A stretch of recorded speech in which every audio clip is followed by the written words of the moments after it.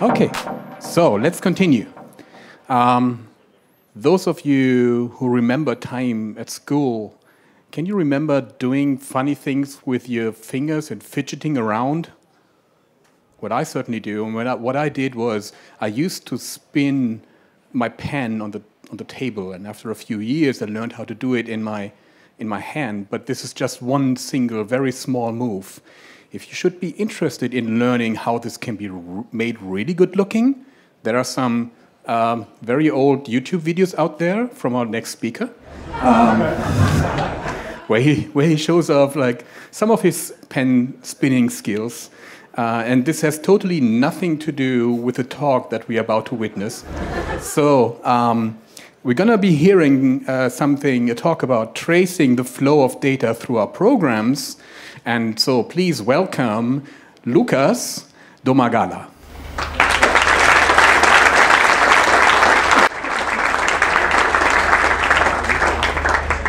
Hi, so I was introduced already, but I want to talk to you guys about code execution as data. To prepare for this talk, I've been looking at a lot of old Clojure presentations, and you might find a few connections between my talk and some other talks, maybe, we'll see. And let's get started. I found Clojure a little bit too early in my career. It was 2012. I wrote a master thesis using Clojure as a parser for stuff. But there was not very many things to do with Clojure yet. There were not that many jobs. I think you just wrote your book like a year earlier or something. And the editor I was using was Clockwise, which was an Eclipse editor, which took like 3 hours to start, and could kind of maybe have a REPL. So instead of doing Clojure, I just chose the first startup to get some experience, and somehow I stayed there for way too long. But it was a PHP-based job, and I was very unhappy there, mostly because you couldn't. Oh, sorry, am I in the way? You couldn't interact with your code in any real sense in other languages. I mean, it's the same in Java, it's the same in Java. Well, JavaScript is not as bad, but still. And if you're used to something like the REPL, which we probably all use on a daily basis, you feel like you're like actually inside of your code. You can execute little functions. You don't need to write a million tests, even though we should write some more tests, probably. We've been told, at least, today. First time I hear of that. My boss is going to be happy. But we are inside it. We can just run it all the time. We don't need a huge thing. And other languages are more like, well, we need to write our tests because that's the only way I can actually execute that function. You can't just run one thing. That's not, the whole system needs to run. And since I was so annoyed with the other languages, now I'm overcompensating by tooling all the things that are possible to tool in Clojure. I became one of the Clojure maintainers, at least after Pates hit me a few times. He's here somewhere. Hello. Ooh. And now we're in the dark again. That's what PHP felt like. You'll see my thing there. And I'm now writing tooling for Scarlet, where we try to bring all the power we have in programming languages to documentation writing for regulatory people. And we're soon hiring again. So if you're interested in tooling stuff and using Clojure as a language, come talk to me at some point, or write me, or whatever. Anyway, how did we get here? So even when I was doing Clojure, you didn't really like to execute your code and to see what happened. You sprinkled print lines all over the place. It was way easier than in other languages because you could execute just a little bit. You still saw what happened. But after you were done, you had like 100 million print lines that you now needed to delete. And then there were braces around those, and so on and so on. And now you're couldn't really find the code in between the different lines. And then you had LEDs, which were even more problematic because now I can't even execute the code in my thing because I don't have the data that's needed. Now I'm inlining defs everywhere, and Clojure Condo is complaining because I'm trying to call something that's inlined and deft and whatever, and everything is red all of a sudden. That's not great either. At some point, you might think, well, there has to be a better way, and then you Google a little, and then you find Clojure tools trace, or similar, where you can say, well, please, anytime this function is called, tell me what it was called with, and tell me what the result is.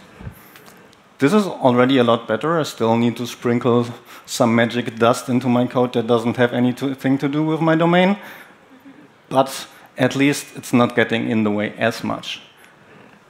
One of the problems with something like Clojure tools trace is that you're not getting data back, really. It's just printing the results into the command line where you started stuff, which means you can't really do anything further with it. You're just saying, well, I mean, I've been called with this was my result, and that's about it. At some point, you might even find something like debugs, which is really nice, where you can use Clojure's reader macros to put them right in line, and they can stay in line without breaking your code. You can even deploy it to production because there are versions of all those functions that just do nothing and then get compiled out during the compilation phase. So you're already a step closer to like actually knowing what your program does. At some point later, I found Said, which is a really great tool which does similar things to mine. But it's only really accessible inside Emacs, and I'm guessing like half of you are using Emacs. The other half are using something homemade, and there's still another half because we're so many people that are using Calva or something, and like we don't really have access to something like Said. The other problem with Said was that it's not working in ClojureScript. That's sadly a pretty common thing where a lot of tools get built for Clojure, and then you try to use them in ClojureScript, and they just don't work because it's oftentimes harder to get them to run in ClojureScript, so the library developers just don't care at some point, especially if they don't use it themselves. So I thought, well, we'll see. What can we do with this situation? How's my time? It's okay. So, as I said, I've been watching a lot of Clojure presentations, and I needed some word. And Omni-trace is a little bit on the nose, which is the name of my library. So I had to choose something else. But homo-iconic does really fit into this talk. What does homo-iconic mean? I wrote meme because you've all pretty much heard about it like 100 times. It's the idea that in a Lisp, your data is your code, is your data, is your code. We're writing our data structures the same way we're writing our code. We can execute both produce the same thing. We can, if something gets printed to the command line, we can just copy-paste it into our code. It's still working. And the other thing that we have in the Clojure space is that we have interactivity. We can analyze our code because it's homo-iconic. It's simple to analyze. I don't know if it's easy. WorkDude knows more about that one. But we can also inspect it during the runtime, right? We can say, well, dear REPL, please tell me which functions exist in this namespace. Even if we don't have the source code for it, then we probably can't analyze it, but we can still ask the REPL because it knows about this. This, again, is a lot harder in the ClojureScript part of it because all the Clojure stuff is gone, and you're left with interesting JavaScript constructs, but we'll get to that later. Okay, so what do I mean by executionist data, and what can we do with it? The idea is we're in a homo-iconic language where we can say, well, our data is our code. But what about like the execution of our program? Can we somehow get the data about that? Can I say, well, some random function that got called, what did it get called with? How often did it get called? How long did it take? What was the result? and so on and so on and so on. There's a lot of runtime data that I just can't really get at unless I'm throwing in other libraries and sprinkling them right into my code. It's not like they do it magically. You still need to then change the code that you have and then change it back. And then Judith is going to complain that I forgot to throw out some print lines. And then I'm going to get bad comments on my PRs. So what can we do anyway? And can we give us more support for the tooling as well? Where it's like, even with something like toolstrace, it's like, it's printing to the command line. It's nice, I can read it there. But that's all I can do. I can't ask questions about what really happened, how many times it got called. It's just like it's a string in the end. So what can you do with that, and can we somehow be nicer than we currently are?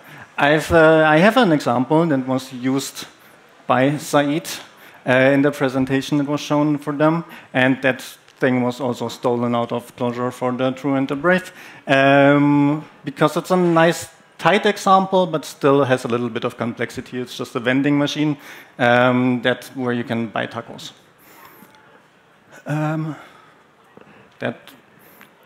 We're nearly there? No, we're not. We've got a big demo thing going. OK, cool. So is this readable? Do I need to make it even bigger? It's readable? Nice. I don't know why I'm looking at the front line. You probably can read it from here, but still. Cool. So we probably should remove this for now. Cool. So this is my demo namespace. And I've got an expected result that should be produced by my vending machine. I'm thinking, OK, cool. After throwing in a quarter, a dime, a nickel. I don't know why I'm using American currency, but it is what it is. The Americans are first and so on. But still, we're throwing in a quarter, a dime, a nickel, and a penny. And we're trying to buy a taco which costs 85 cents. This should, well, 85 pennies, but still. This shouldn't work because this is not enough. We'll see if that actually happens. So let's run this. We've got our demo expected. We probably should clear all the craziness I've been doing before. And then we'll see what happens. Oh no, we've got a bug. Strange. That's what I always say when that happens at work. We expected our hash map to be returned, but instead something else got returned. This is a little bit hard to read, so let's use one of the tools we've been told so much about. We can throw this to Portal, if I can find Portal. Here we go. This is what we got back.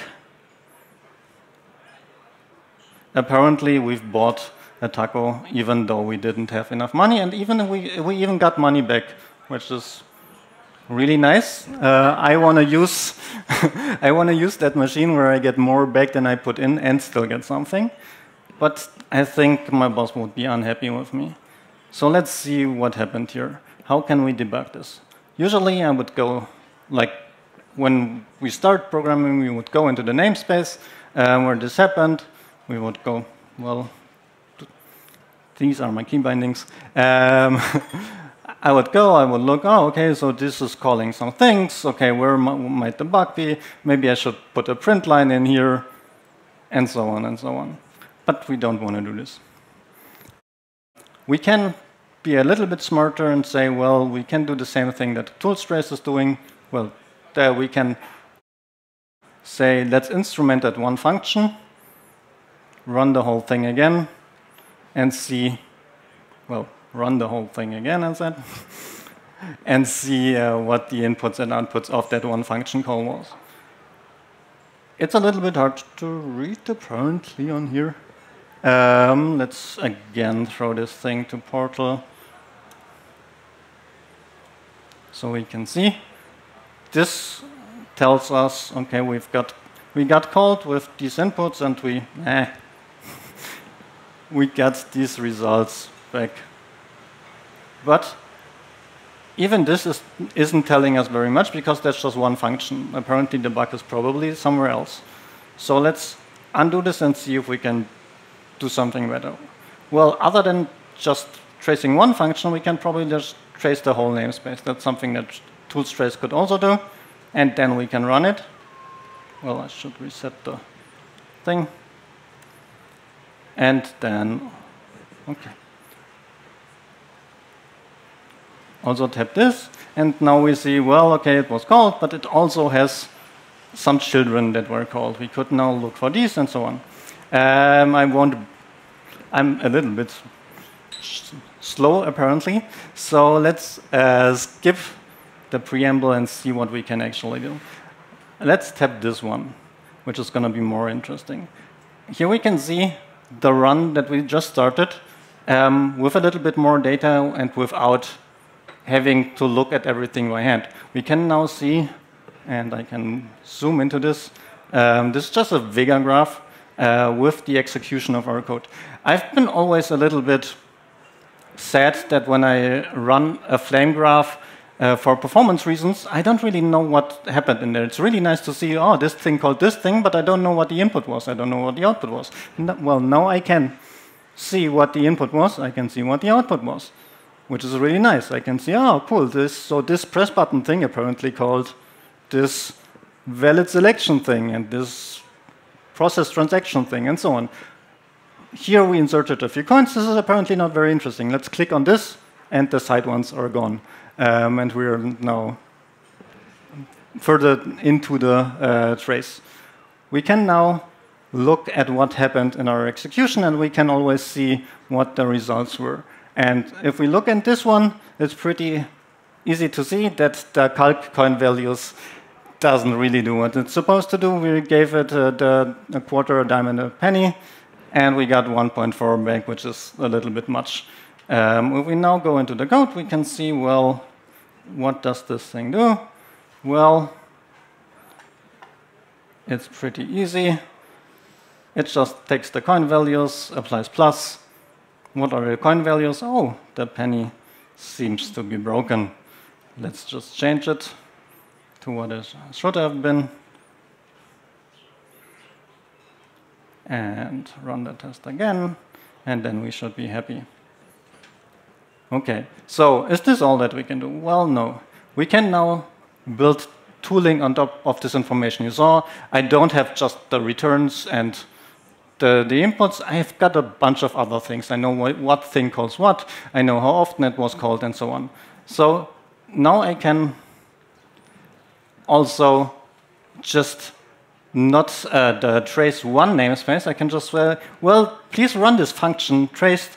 And you're smart enough, the dear program. Please tell me, just do the thing yourself. And we're using Clojure Condo and Orchard for that, where they know which functions your function calls and so on and so on. We can just instrument that. We'll run this thing, and we'll get the same thing out in this case. But we can also trace deeply into some other library that you're not familiar with. So you can now, instead of reading the code of the library, which you should probably also do, but you can just run it and see, oh, cool, this thing calls this, calls this, calls this, and now I know what it's actually doing. Now I got some high mental picture when I want to read the code instead next time. The other thing that we can do, well, I mean, if the code explodes, I'm going to tell you where it is inside it and so on. I'm going to be a little bit quicker now. One of the problems with such libraries is usually the data gets a bit big. If I do something like this, I've got something that gets called 1,000 times and so on, it's going to be big. In this case, it's not actually going to be big because I remember the call sites of every call, and since this is one call site, I'm just going to say, well, after you've seen this 100 times, please just cut it off. You can change this value. You can change a few things around. But there are a few catches that help you not explode your machine. But now we can also build tooling into our editors for this. Instead of you saw I need to execute a bunch of stuff to reset workspaces to run the thing. I said I don't want to sprinkle crazy stuff into my code. Now that I'm in VS Code, I can just say, well, dear VS Code, let's execute a custom command, trace this thing, and it's going to run it and throw out a frame graph, throw the flame graph into Portal, and you're done. You don't have any crazy code inside your code. It's just going to run the function the way it's supposed to without any other things. You can also trace into Clojure script itself.